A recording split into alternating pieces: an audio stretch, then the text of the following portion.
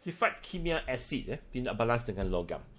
Asid menunjukkan 3 tindak balas kimia. Yang pertama adalah asid boleh bertindak balas dengan logam reaktif, menghasilkan garam dan gas hidrogen. Yang kedua, asid bertindak balas dengan karbonat logam, menghasilkan garam, karbon dioksida dan air. Dan yang ketiga, asid bertindak balas dengan base, menghasilkan garam dan air. Ini adalah sifat-sifat kimia bagi asid yang kita perlu tahulah. Okey, 3 persamaan atau 3 tindak balas. 3 tindak balas bagi asid. Di sini, video ini kita akan tengok tindak balas yang pertama lah, iaitu tindak balas asid dengan logam. Mari kita lihat eksperimennya. Katakan kita ada satu tabung uji diisi dengan asid sulfurik. Lepas tu kita masukkan serbuk logam ke dalam asid ini. Contohnya, katakan kita masukkan serbuk besi, serbuk zinc, serbuk plumbum, kita masukkan. Lepas tu, kita pasti bahawa gas dibebaskan. Dia akan keluarkan gelembung gas. Kalau gas dibebaskan, maka kita perlu ujilah apa gas itu. Kita uji dengan kayu uji menyala. Kayu uji menyala ini digunakan untuk menguji kehadiran gas hidrogen. Jadi pemerhatian adalah pepejar kelabu. Ini adalah logam lah. Okey, ini adalah logam. Jadi kita pasti bahawa pepejar kelabu logam itu dia akan terlarut dalam asid dan gelembung-gelembung gas dibebaskan. Jadi apabila kayu uji menyala didekatkan pada mulut tabung uji itu, bunyi pop akan dihasilkan. Ini menunjukkan bahawa gas hidrogen dibebaskan. Okey. Contohnya kalau kita guna magnesium lah, dan kita guna asid hidroklorik. Jadi magnesium itu akan bertindak balas dengan asid hidroklorik dan gas hidrogen dibebaskan.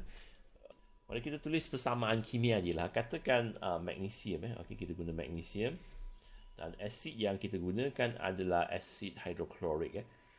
Di sini asid sulfurik kan. Katakan kita guna asid hidroklorik lah. Asid hidroklorik. Maka dia akan menghasilkan garam. Garam yang dihasilkan adalah ion positif. Ion positif bagi garam itu datang daripada logam, dan ion negatif garam itu datang daripada asid.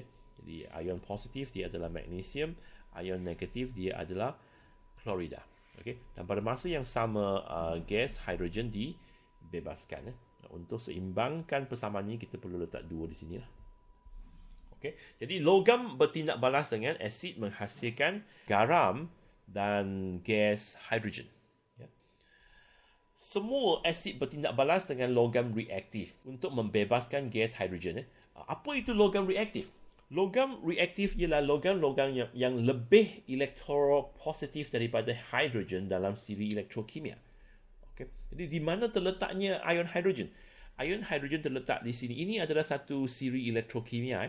Jadi ion hidrogen terletak di sini, iaitu di atas cuprum dan argentum.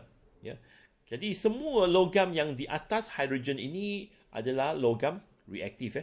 Dan semua logam ini boleh bertindak balas dengan asid. Tapi bagi logam yang di bawah ion hidrogen ini, dia tidak boleh bertindak balas dengan asid. Okay? Jadi kita guna ion hidrogen ini sebagai rujukan. Atas hidrogen boleh bertindak balas dengan asid.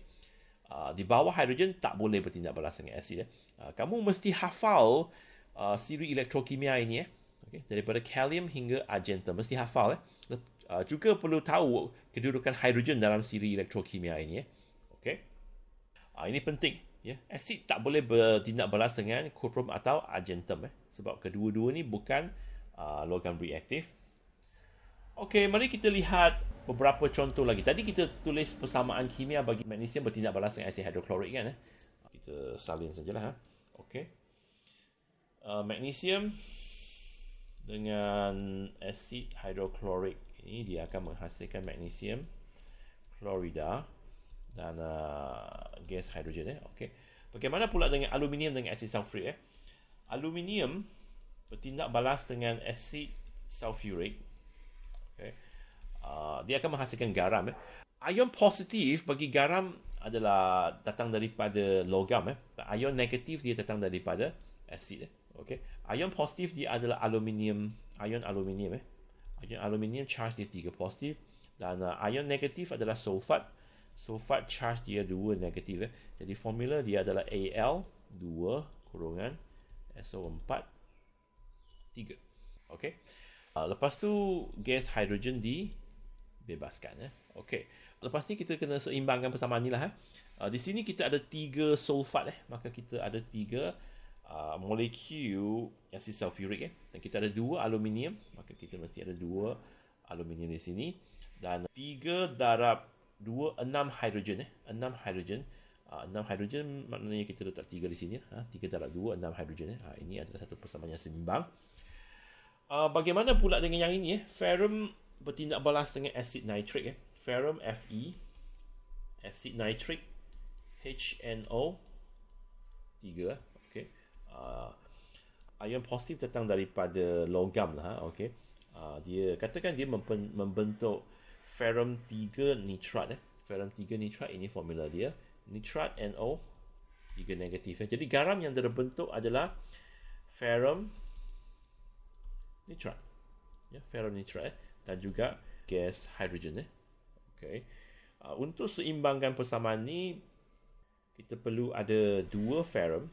Okay. 2 ferrum bermakna kita ada 6 nitrat. 6 nitrat. 6 nitrat 2 ferrum. 6 nitrat ini juga ada 6 hidrogen. 6 hidrogen bermakna kita ada 3 molekul hidrogen. Ini satu persamaan yang seimbang. Okay. Ini adalah apa yang kita perlu tahu, iaitu tindak balas di antara logam dengan asid menghasilkan gas hidrogen. Dan asid hanya bertindak balas dengan logam reaktif. Jadi, apa itu logam reaktif?